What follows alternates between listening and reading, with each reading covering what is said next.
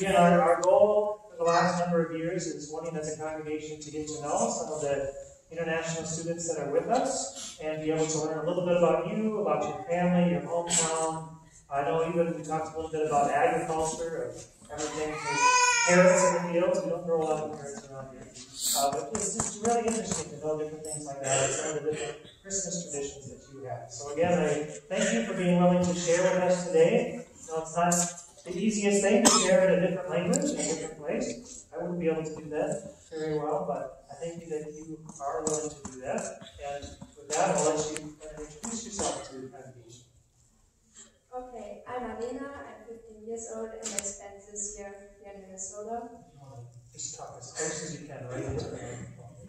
And today I will tell you something about Christmas traditions in Germany.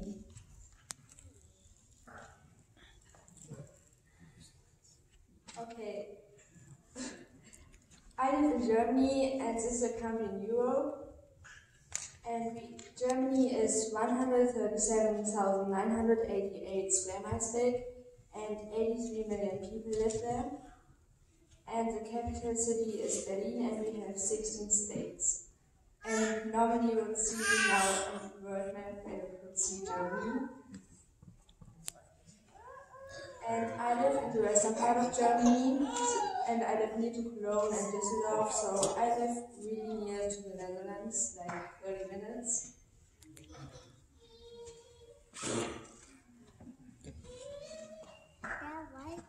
Okay, I think I will do this just without pictures now. I live in a house with my family. I have a younger brother, and I live in a really small village, so it's really similar to here.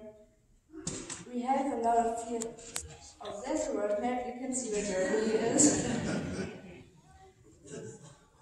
And I live in North Rhine-Westphalia, so this is the orange state in the western part.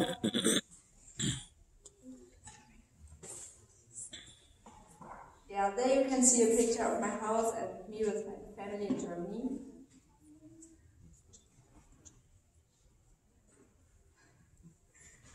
This is food that a lot of people eat at Christmas. So this is just mashed potatoes with pork and coal, and the other picture is fish with fried potatoes and spinach.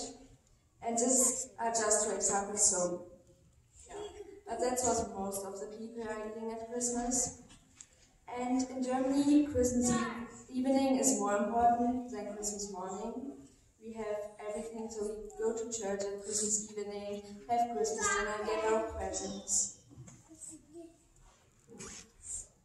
And this is a tradition that most of you know too, but the Christmas tree was first a tradition in Germany, and now most of the countries have the Christmas tree in the Christmas time.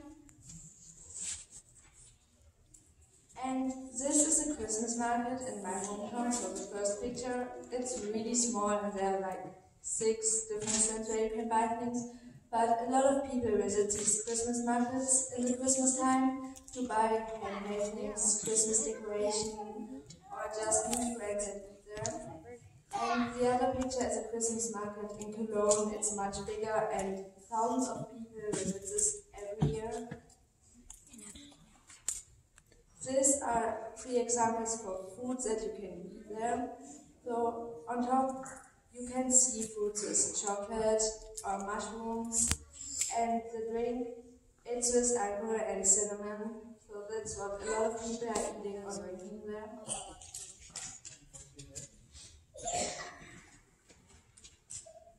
And these are some examples that I bake with my family every year at Christmas.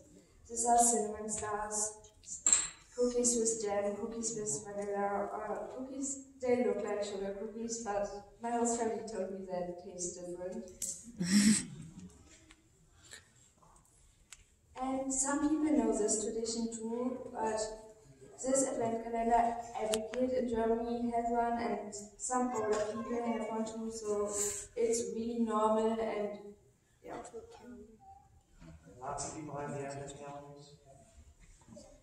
And we have one Christmas tradition at the 6th December, that little children put their shoes the day before in front of the door with carrots for the new year, chocolates and cookies for St. Nicholas. And the next morning when they wake up, they go to the door and find their shoes with little presents, candy and chocolate. And this, most of you know this too, but it's like the Advent calendar. All people in Germany have this and light the candle every Sunday. Very good. Well, again, thank you for being able to share a little bit with us.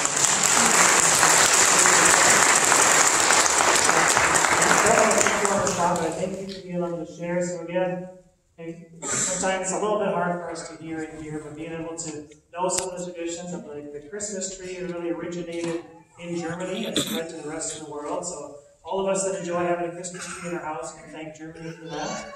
That's a nice thing. And also, of course, having the Advent calendars are really big there, and the different Advent wreaths as well, and a big emphasis on Christmas evening, right, being the time of celebration and presents opening instead of Christmas morning.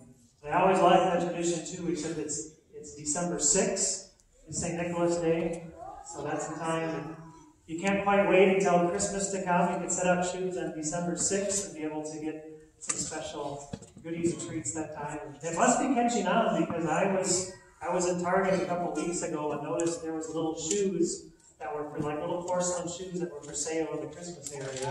It must be for a similar thing, and so that was pretty nice. But before you go down, I thought just briefly, it'd be nice to know maybe what's one thing that's a little bit difficult being here in the States versus being in Germany?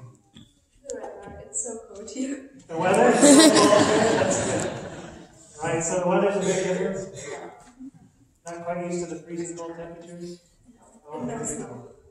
You don't have snow normally? Days. Right, just a couple of days of snow. So some of us wouldn't mind that. Very good.